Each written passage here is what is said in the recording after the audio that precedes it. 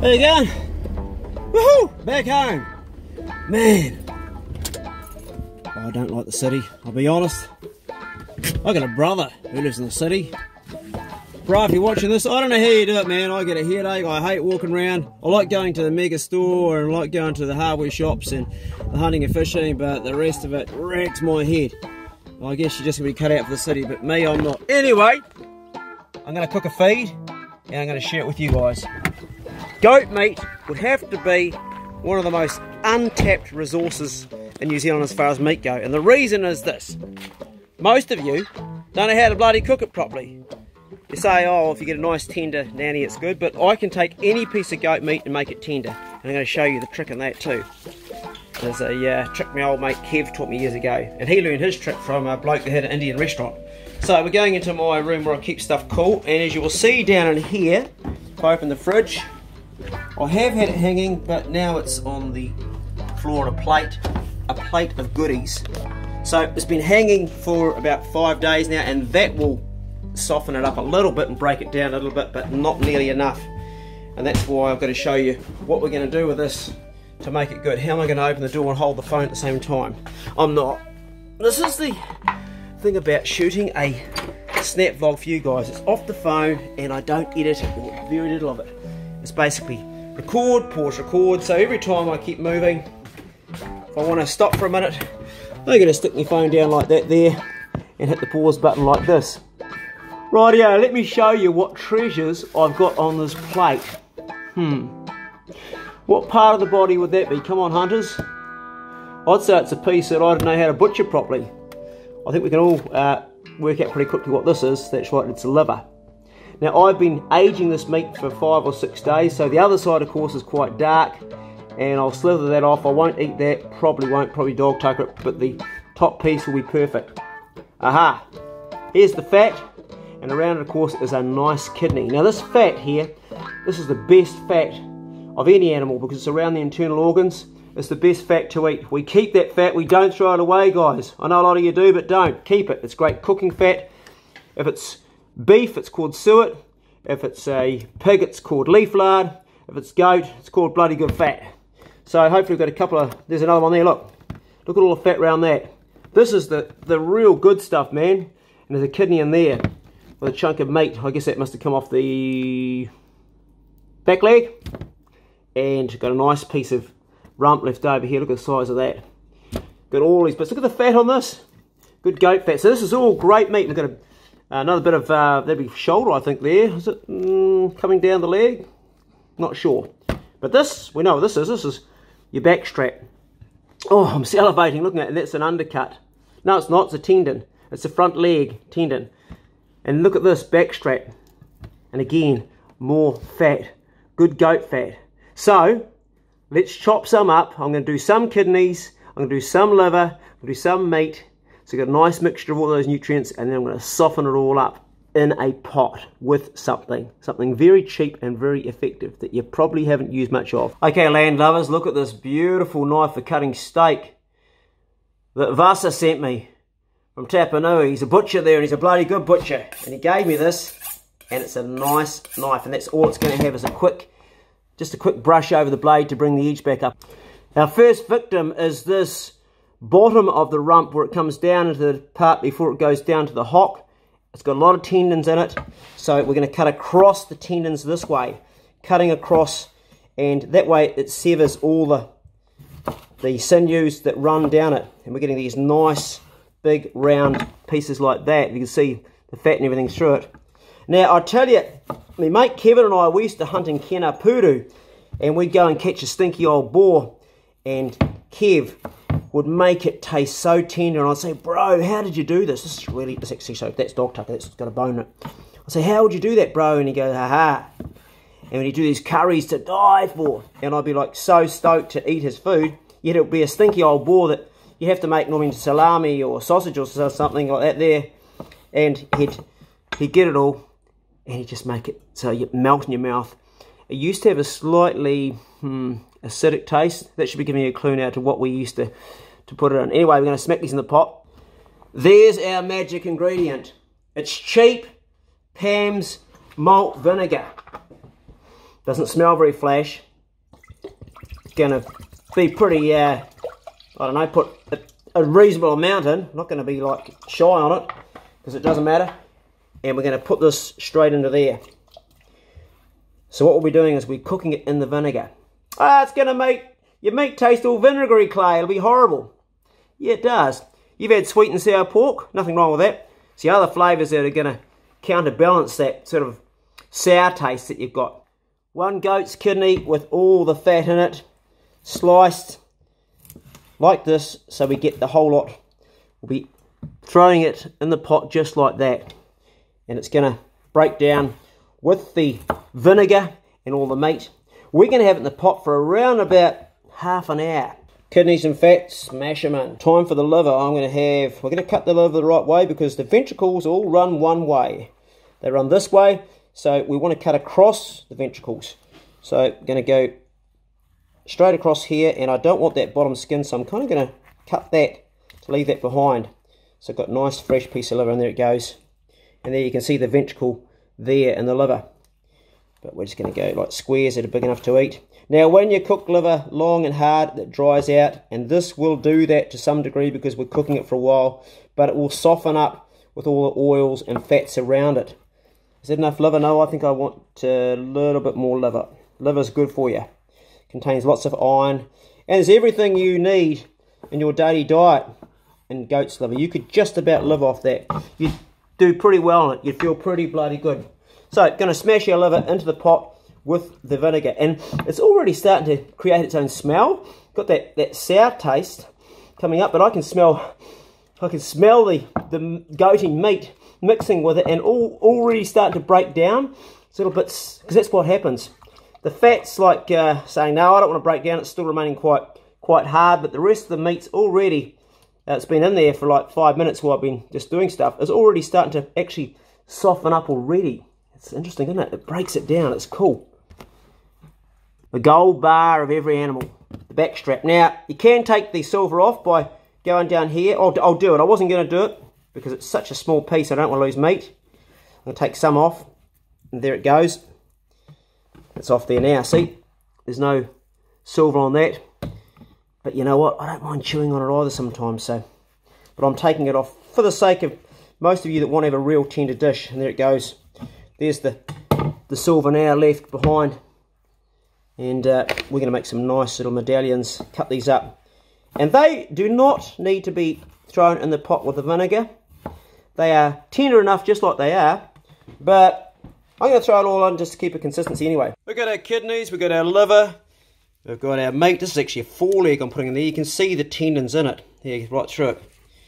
And it's all going in with our vinegar. I'm going to add a little bit of salt and a little bit of olive oil to that now. Mix up on the gas, and we'll come back to that in about half an hour. So today I'm making a turmeric and coconut curry sauce with the goat, and it's a yellow one. I've got these beautiful garlics grown by Tony over in Takaka. Thanks, Tony. And that's his onion as well. Over here, a shallot and a nice spring onion. These onions are nothing to cry about, but damn what it's giving off right now. Okay.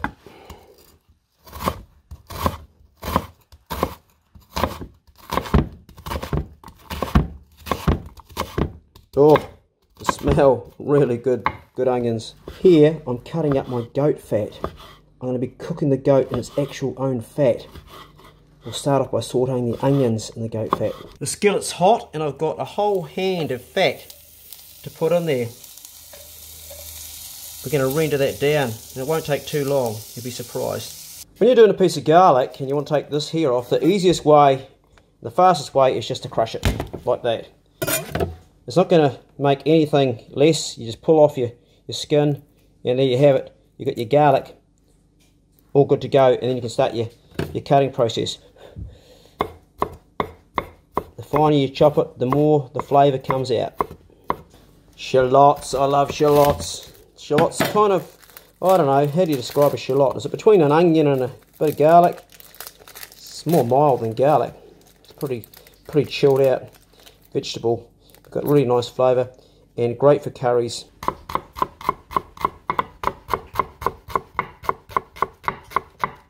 Got our garlic, our onions and shallots done. Let's check out what's going on in the pan. Oh, look at this, man. It's taken about 10 minutes. And look at the fat that's come off it. And these nice crunchy bits. Shallots can go in first.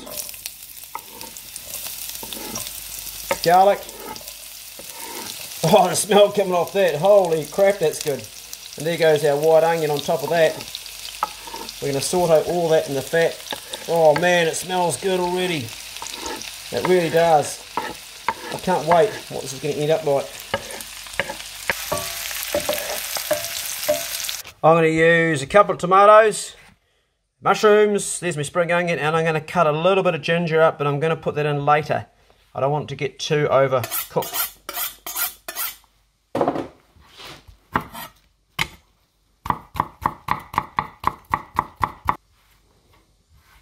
Spring onions done.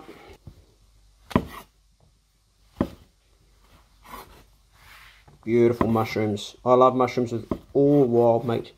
I can't think of any wild meat I wouldn't cook them with. I do with pork, I do with venison, do them with goat, rabbit, hare. They're good on anything. And you know, when you cook a tomato, the goodness comes out even more. And I mean the goodness. The lycopene in tomato comes out, proven to be anti-carcinogenic, means it stops you getting cancer. If you eat them raw, then the lycopene doesn't come out as nearly as much, and also the lectins in the tomato can actually upset your guts a bit. Ginger done. Everything in here smells great, but how is our actual meat doing? The main star of the attraction. It's been going for about 20 minutes, so it won't be starting to break down yet, but we'll just test it a little bit. That is a piece of flesh. Going to test it. Taste test. Actually, it's actually a tender test to test how tender it is already. I think it's a bit of foreleg. It's chewy still. It's only had 20 minutes. So I was going to give it half an hour, but based on that, I'm probably going to give it 45 minutes to even an hour, because that's still quite chewy. I would have expected that it was actually broken down more than that, but it hasn't. And that's why we test as we go along.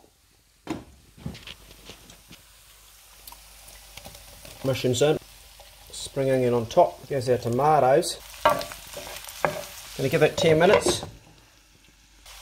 Going to add some salt. It's been going for about 5 minutes. That's not enough salt. Going to put more on. I'm using pink Himalayan salt. It's had 20 minutes, so we're going to smash our garlic in and give it a stir, and then put some nice curry powder in there with coconut cream. I'm using a mild curry powder, and I'm putting plenty in, as you can see. It's like curry, love it. This turmeric is actually one that you can drink. Now turmeric is a really powerful antioxidant. It's good to get inflammation down, and as you can see I'm putting it in towards the end of doing this stuff. Try to get more out of what I can. Like a little bit more than that, thank you. There we go, heaps, and that's what I want. The reason I'm putting it at the end, because I don't want to overcook it. I want to retain all the goodness, and it's the same as I've done with the ginger, and by God does that smell good. Oh people, if you could smell this. Here goes the coconut. Now the flies are starting to come in now because they can smell it. I've just smashed in some cream, probably about that much was left in the bottle, and this is New Zealand grass-fed cattle, beautiful cream, and as you can see we're just about ready to turn this off. It's just going, oh, don't want it to burn on the bottom. I'm going to drop that temp now before it starts to go anymore. It's just perfect right now. The flies are coming in because they can smell something that's good. Let's taste just what our curry is like.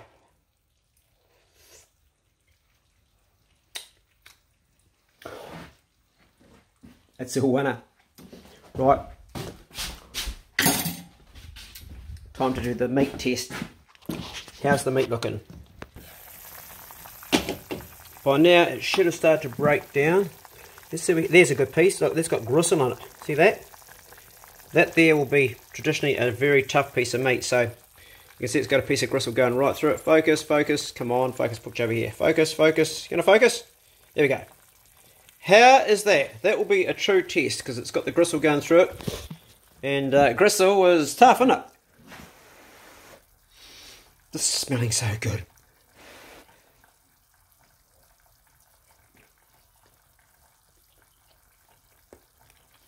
10 being real tough, it's a 5. Maybe a 6. No, a 5. It's good. We're good to go. We are good to go. So, we don't want all that vinegar, and we don't need the juice. That wild goat has been cooking for about 45 minutes in malt vinegar. Now my camera's all steamed up. We have kidneys, we have liver, and we have goat meat. I'm just going to run some water over that to give it a little bit of a rinse. Get some of the sour vinegar off there. Let's introduce our pan back onto the heat, and let's introduce the goat meat to the curry, and the onion, and the garlic, and the ginger, the coconut cream, the shallots, tomatoes, the mushroom. She's all looking bloody good. This is going to be a curry to die for. Poured a cup of water in there, and we're going to cook it that for about another 5 to 10 minutes, very low heat. Check out the main star of the attraction. This is it. Oh.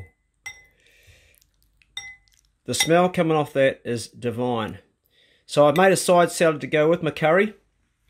I've got 1 whole avocado, I've got fresh radishes, I've got Kikarangi blue vein cheese, I've got 1 lemon that's squeezed into it, turmeric, I've got leaves underneath, and of course olive oil, mixing it all up. And for dessert, my favourite, blueberries and cream. Alright, the moment of truth. I only eat 1 meal a day, so I make sure that what I eat has all the nutrition that I need in it. Woohoo! And I'll tell you something else. If I can't get good tucker, then I won't eat. I would rather fast and have no food for the day and miss a day than eat rubbish. That's how I feel about food. A lot of my life has been spent eating absolute shit, and I really paid the price for it. These days, I have a whole different outlook on food, and I'm dribbling. I'm trying to talk to you. That's probably more than I should put in my mouth at one hit, but let's see what it's like. It's got a bit of liver there and a bit of kidney, I think.